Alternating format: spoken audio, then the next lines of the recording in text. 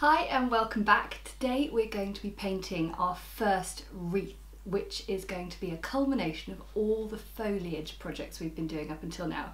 So we're going to do a really simple wreath today. It's going to be the first of many that I plan to do with you guys. They're really satisfying and lovely to look at once you're done. So grab your paints and let's get started. Okay, so we need to start by giving ourselves a helping hand and a guide. So I'm going to draw a pencil circle, again not too strong, but of course for the sake of filming I will do it a little bit bolder than I would normally. I've got my water, we've got my brushes, I've got an assortment of brushes here. The large one is only really for mixing, but I'm going to be using the small ones because we're going to be painting a simple foliage wreath, and what I'm going to be doing is using the actual line of the circle here as my main guide. We are going to be doing all sorts of wreaths over time on my YouTube channel, so do not worry in terms of this being a fairly simple wreath. This is just a really good starting point. Do you like my nails, by the way? I'm rather pleased with them. Right, okay, so I'm just mixing up some colours here. So we've got the cadmium yellow with a little bit of sap green. So it's always sensible to mix up your colours before you start. Some might say, Harriet, it was a good idea to mix your colours before you start filming, but to be honest, I think it's really, really good to just be showing you the entire process from start to finish. I've also got a little bit of scrap paper up here just to test out some of my colours, because they always look a bit different on the page as to how you expect them to look in the palette. So a little bit of sap green and French ultramarine. This palette of colours you'll have seen quite a few times on my foliage videos. The great thing about watercolour is it can stay in the palette, it can live there, and you can just wake it up each time. And even if you've sort of smeared a whole load of another colour into one of your blobs of colour, it really doesn't matter. You can just wipe it off with a clean wet brush and let it zip up again and start again. Get some lovely green there, and then we'll just do one more sort of bluey green colour with the Prussian blue, woo, mixed in. It's a strong one, that Prussian blue. Okay, we've got some really nice colours there. So we are going to paint a foliage wreath today. Let's have a little look at what we've got then. We've got Prussian green, Prussian blue with the sap green, then we've got French ultramarine with the sap green, then we've got gold green, nice. Then we've got cadmium yellow with sap green, really nice. And then we've got sap green, really nice. Okay, I'm happy with that.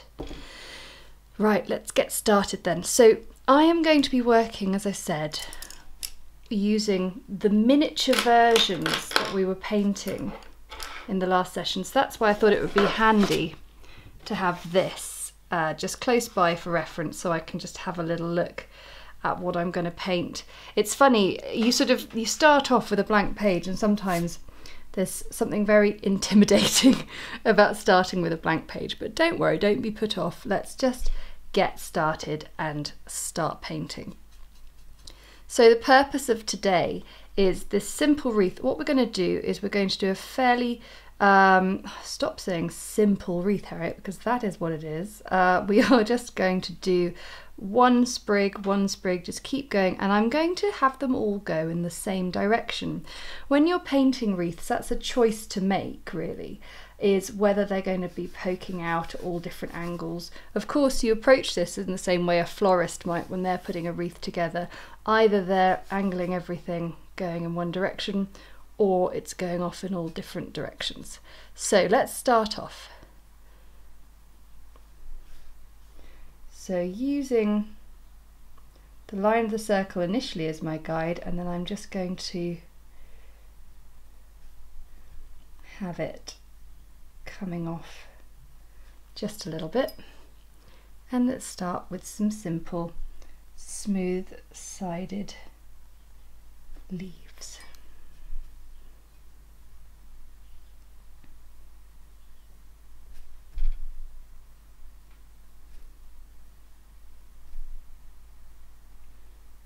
There we go, so we all remember the very first time that we learnt how to do a leaf, and then I'm just going to take a slightly more concentrated dab of that mix and pop it in there.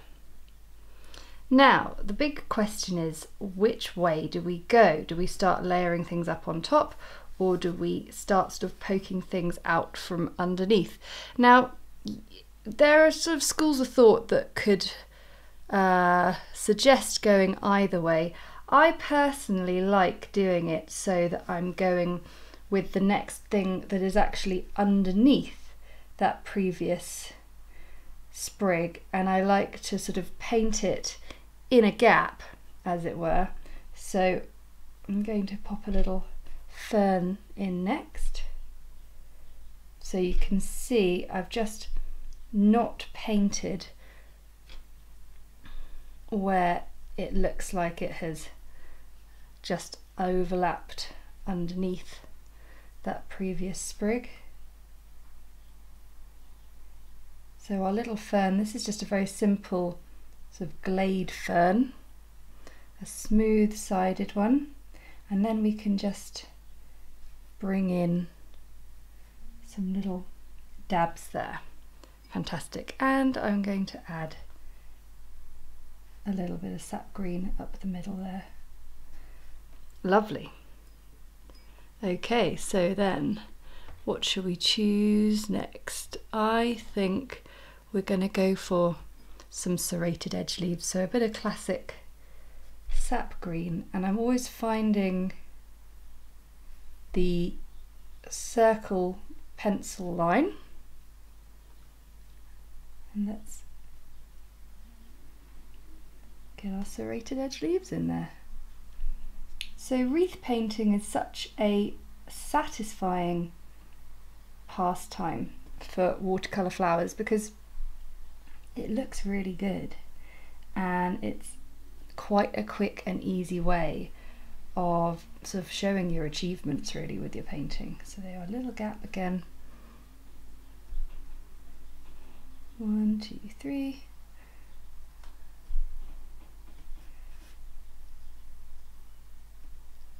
And then we've got these tiny little slivers here and there that just give it a nice little bit of depth.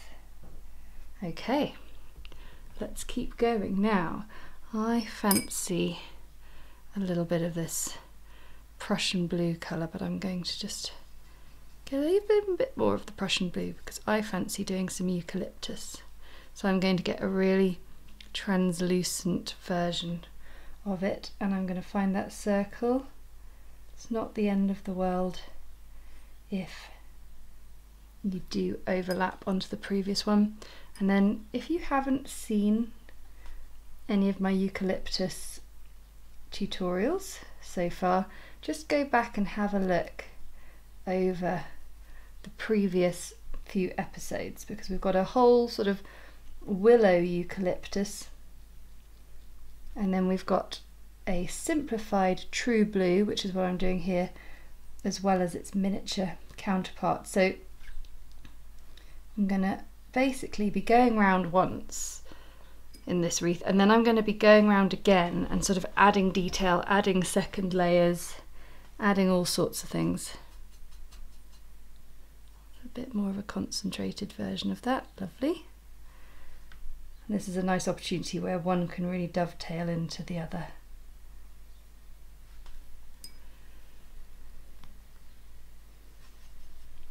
And play around with the concentration of your paint. So I had a really deep dark stem there, and then chose to go very dilute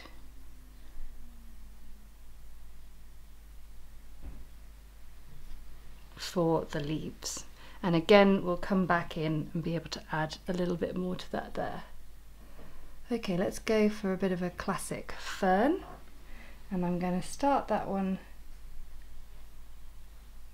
a little way back. And we're just going to paint some really simple leaf outlines.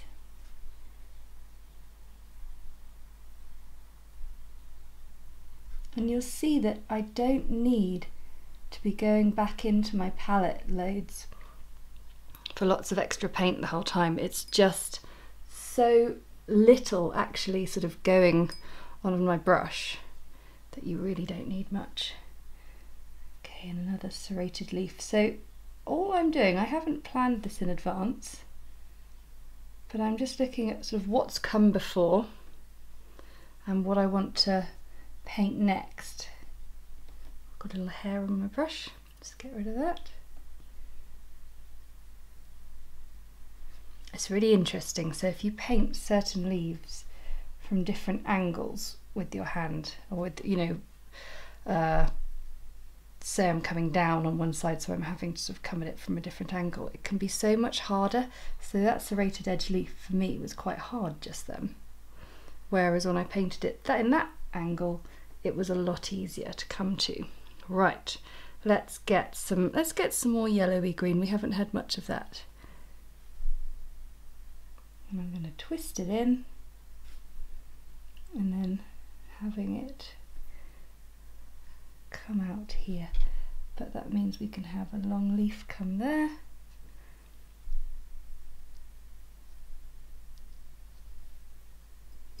So some of these pieces are sort of almost like supporting artists to other little bits.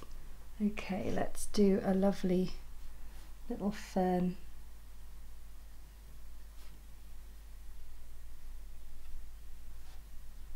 So I've sort of found using the 2/10 brush really good so far. It hasn't sort of made me want to change up. It feels like it offers me enough control because it's small enough, but then enough coverage to do some of the larger leaves without having to sort of keep on reaching my brush back in and doing lots of brush strokes.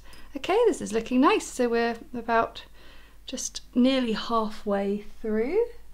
Let's pop in some more eucalyptus. And I think I'm going to try just bringing the eucalyptus in like that.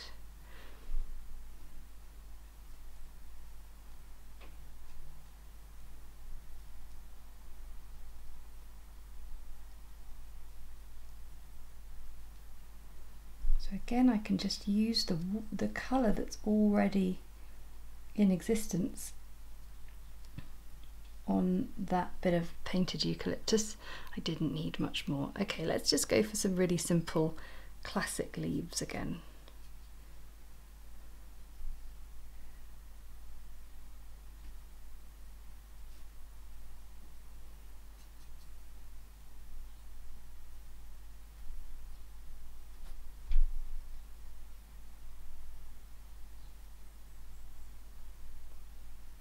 So I'm just trying to sort of imagine where that leaf would go if it wasn't behind the eucalyptus there. And you can just tidy up those shapes sometimes with maybe a little bit of more concentrated colour to give it a little bit more of an edge. And let's go back round, let's have some gold green. I don't think we've really had much of that so far. And let's go for another fern. I don't think you have to stick to say this colour will always be these kinds of leaves. You can be creative, mixed up. There's really no rules. The only guidance I'd give is that you set yourself a colour palette first, like I've done up here, and stick to that. And really choosing the right colours is a real make or break for a good wreath. Okay, now I have the awkward bit where I'm trying to get my hand up round the side, but we'll keep going, we'll persevere on. Right, so I'm looking across there. It feels like maybe some more serrated edge leaves coming in. And I always want to get a bit more concentrated paint on my brush to do those initial branches there. And then, let's see, just with a clean wet brush, I can get quite a lot off there. So yeah, I think definitely when you're starting out in watercolour, I'll get a bit of colour on there now. One of the challenges is trusting yourself and trusting in your skill, because you've got a lot of skill. Honestly, watercolour is a real cheerleader when it comes to making you feel good about yourself. But trusting the fact that you don't need to keep on adding more colour onto your piece, because it really there's so much pigment there already. Watercolour is a lot like food colouring. I always say that in my classes, because you just need the tiniest bit. It's so concentrate, it really doesn't need much at all.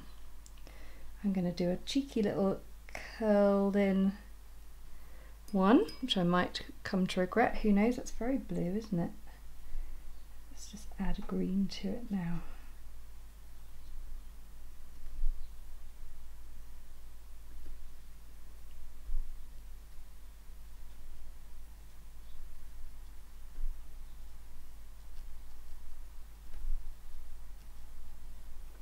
I think they call this is this a maidenhair fern? Can't remember, there are so many ferns. Lovely. Okay, let's go for a bit of bluey colour this time. I think we're due another bit of eucalyptus, don't you? So again, just seeing where on that circle I can maybe overlap, and this one will come along the circle there. Lovely. I think just keep looking at the wreath as a whole, and you will soon be able to make decisions on the angle and type of foliage you're going to paint next. And also remember to enjoy it. It is fun after all. I promise you it's fun. Alright, another little fern, and I think we'll curl it sort of a little bit kinked out to the side there.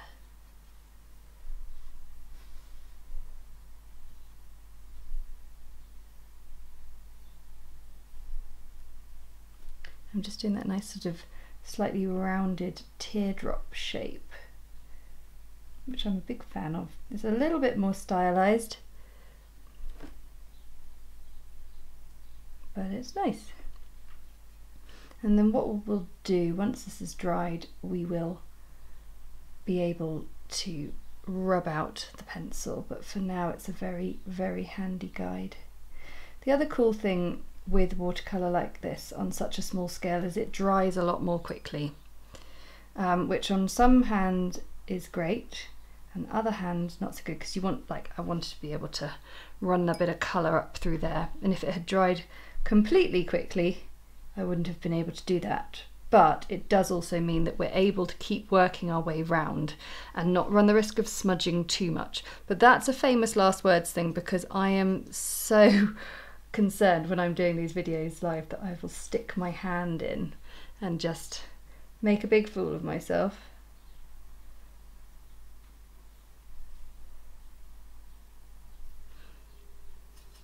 But I guess you know I'm only human as well, so you're not going to hold it against me, I imagine.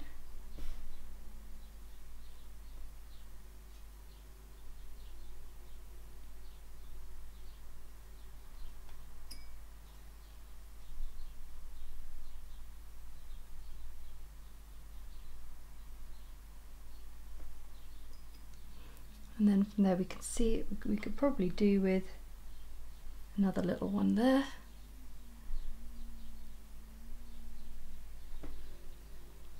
Okay, so we're starting to close the gaps. We need to think, how we are going to fill in those last ones with enough variation. So at this point sometimes I think, well, I can start to work a little bit backwards as well.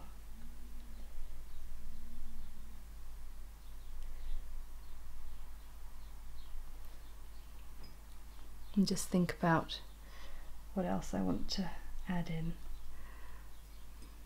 I think we'll have another really simple little green sprig that just comes up with the little outline leaves. Again, this is a bit more stylized, this one, but no less lovely. So all I'm doing is drawing an outline of a leaf.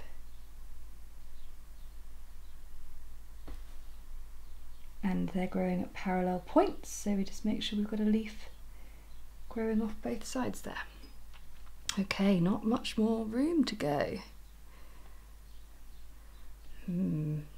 Just looking around, just sort of surveying what I haven't painted for a while. Right, let's do a serrated edge leaf. And oh look, that brings us round. And I do find it easier to paint those serrated edges when I'm coming at it from this angle.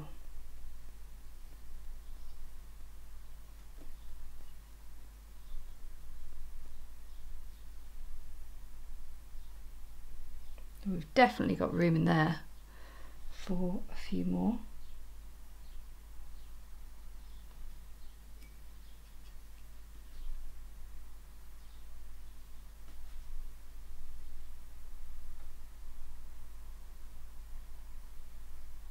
Okay, so that is one way all the way around, and now what I'm just going to have a quick look at is adding a tiny bit more detail and maybe filling in and evening out the shape, but I think it looks pretty good, to be honest. It's not too uneven.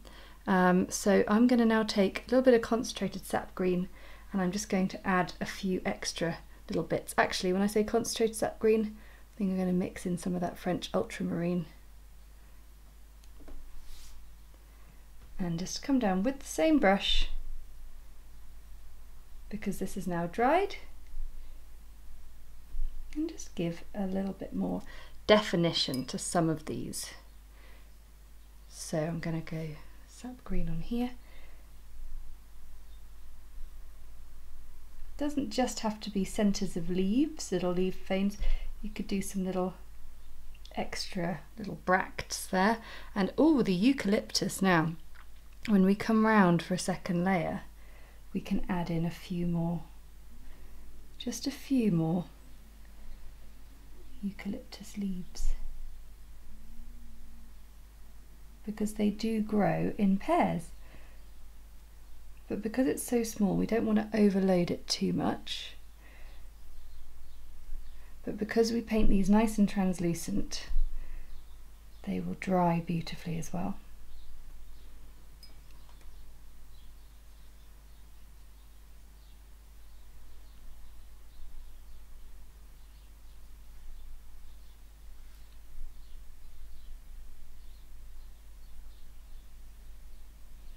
And just adding in these little accents just helps bring out some bit more detail in some of these bits. I don't think you have to do it on every single one.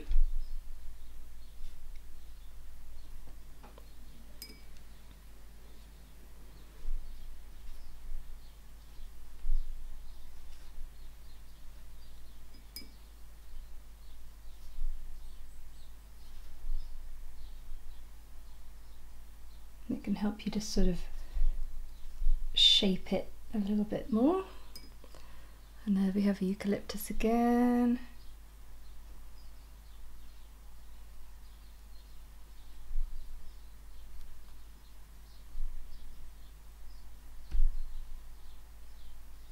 Lovely. And then I'm going to do a little sort of swipe up the middle of that and maybe add in a little bit more concentrated colour. Bit of a swipe there as well. ferns don't, well, you could do a little bit more of a fern on a fern, but they don't need a huge amount more, I don't think. Maybe a little bit more up the stem. And again, if you were looking and thought, oh, it looks a bit sort of a bit thin in places, say here, you might want to add an actual leaf in. Go for it.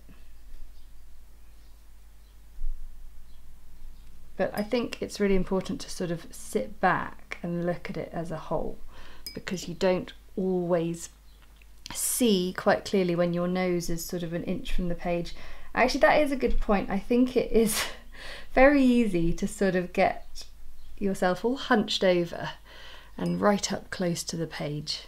But your shoulders will start to tell you that that's not a good idea.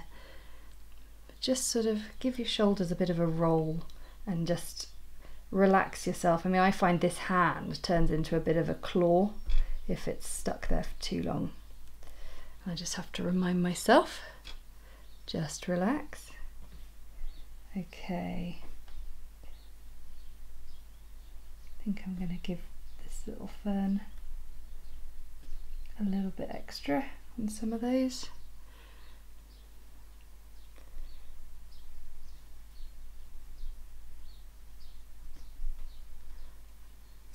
Very nearly there.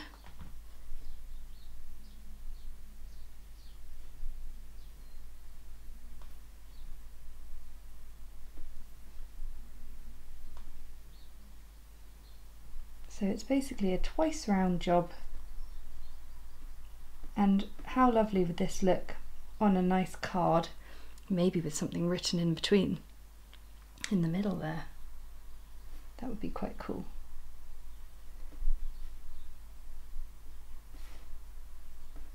And these are just about dry, so that helps us finish off. And there you have it, a lovely foliage wreath. So I hope you enjoyed painting that. I find them super satisfying to do, and they impress everyone, so you can paint them all for birthday cards and Christmas cards, but that's a little bit further down the line. So if you like the video, don't forget to hit the like button, and of course comment below and let me know how you found that. And of course, if you haven't already, hit the subscribe button. Okay, I'll see you again next time. Bye!